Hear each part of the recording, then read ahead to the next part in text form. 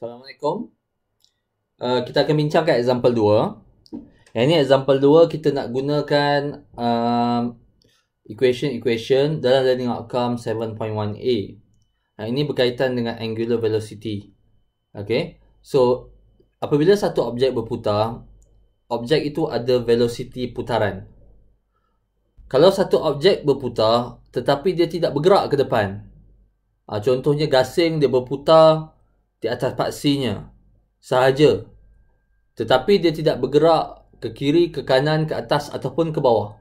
Okey, maka sesuatu objek yang berputar ada angular velocity, laju putaran.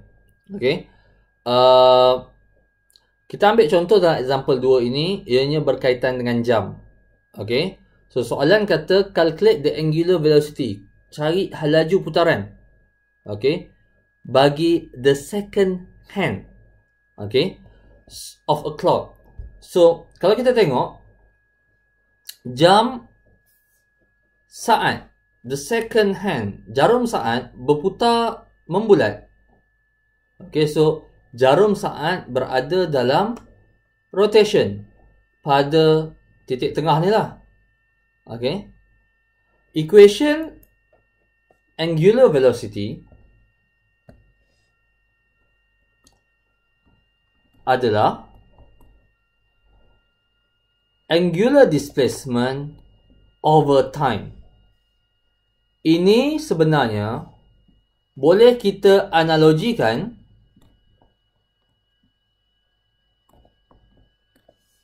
linear equation velocity sama dengan displacement over time.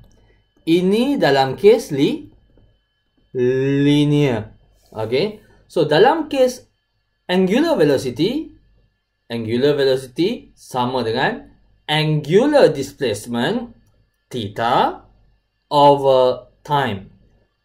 Adik-beradik dia, linear velocity is equals to displacement over time. So, untuk hafal equation ini, cukup sekadar kita hafal equation linear. Okay, nanti kita akan pergi dengan lebih lanjut lagi. So, sekarang ni kita nak gunakan equation ini sahaja terlebih dahulu. Bagi jarum saat, kita tengok jarum saat,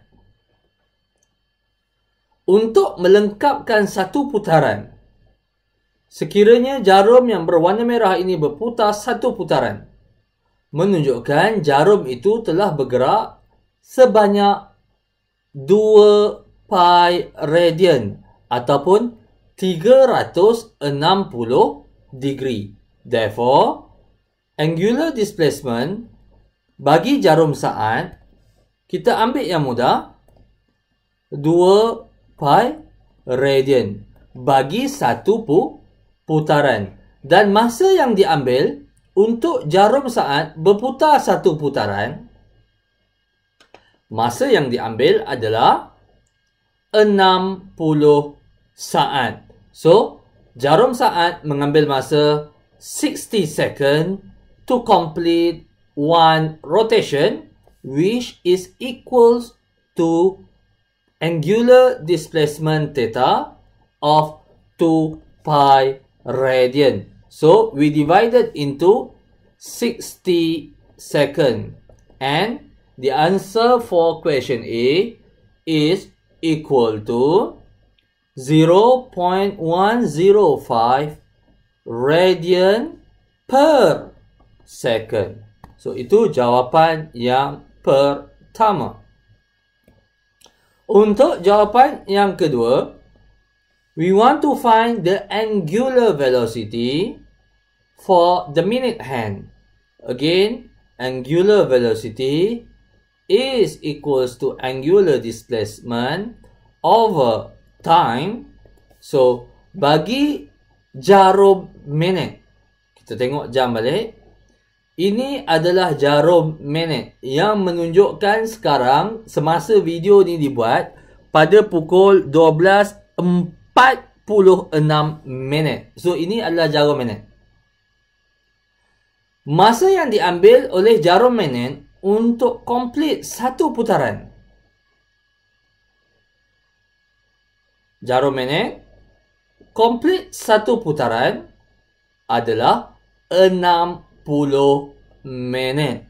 Okay, so untuk kira ini, jarum magnet berputar satu putaran 2 pi radian of angular displacement bersamaan dengan masa 60 minit. Tetapi kita kena gunakan unit SI. 60 minit bersamaan dengan 60 kali 60 saat. So, answer for question B is 1.75 exponent negative 3 radian per second. Dan bagi soalan C,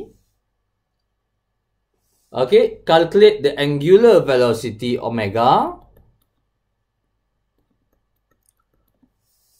of the hour hand of a clock. So, tengok, ini adalah jarum jam. Sekarang ini menunjukkan jam 12.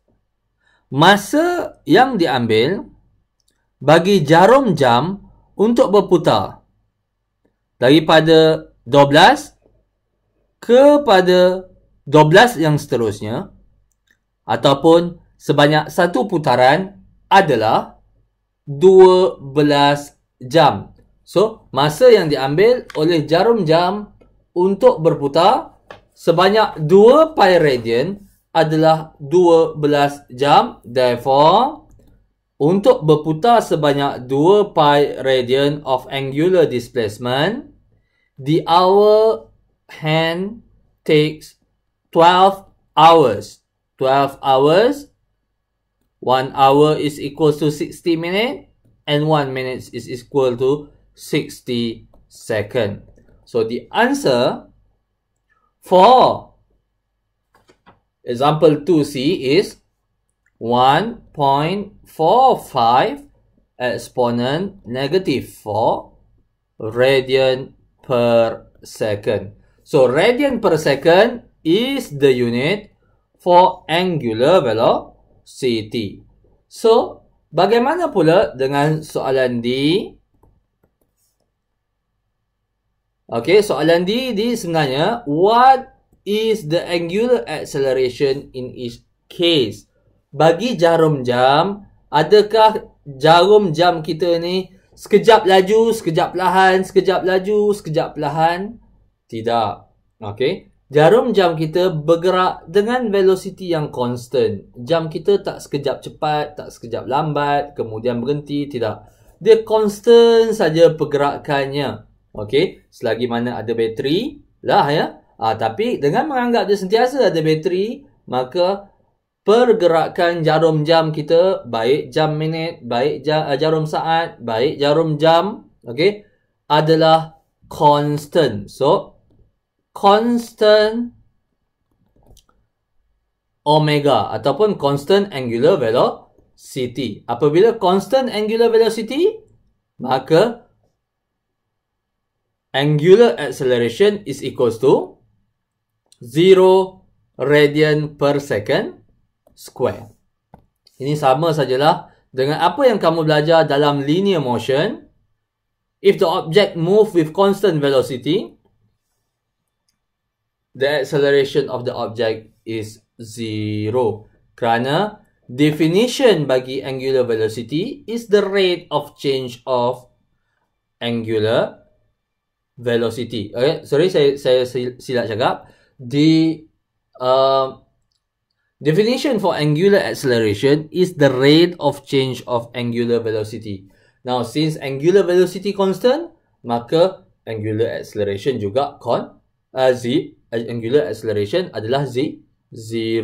Okay, so itu saja untuk example 2. Kita akan bincangkan dalam video seterusnya example 3. So, thank you for watching.